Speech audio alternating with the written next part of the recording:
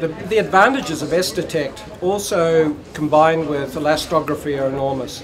We're actually using, for the first time in history, using big data and machine learning to actually take analysis to provide better diagnosis using S-Detect. We're using the bio-rad score for the breast image, and we're also for the first time, applied this to thyroid imaging. But by putting elastography together with S-Detect, you get much better accuracy, and the images and the diagnosis is much better than having a second reader as well.